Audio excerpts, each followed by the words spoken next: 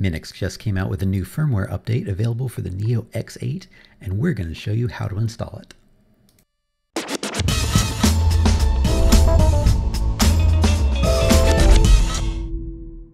For MINIX devices, you can find out what firmware version you're on by going to the settings screen and clicking on the Other Settings button. That'll tell you what build number you're using there on the left-hand side. If you click on the System Update button, it'll take you to their Update app. Now there will be an online update available for Firmware 2 soon, but right now we'll have to do it manually. Now I do recommend checking for the OTA update first because it makes the whole process a lot easier if it's available. For this update, you'll be downloading two files directly from MINIX to make this work.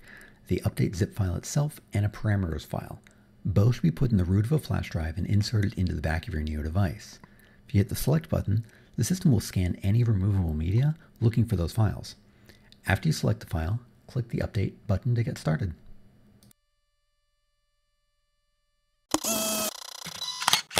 Now after that, the system is going to reboot and take over the installation process on its own. Should take about 2 to 3 minutes, making sure all of your apps are going to work with the new system. After it finishes, it'll reboot to the main screen just like normal.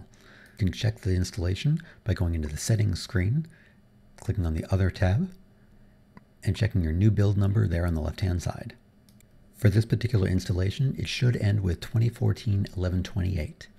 And that's it. You've got new firmware on your MINIX Neo X8.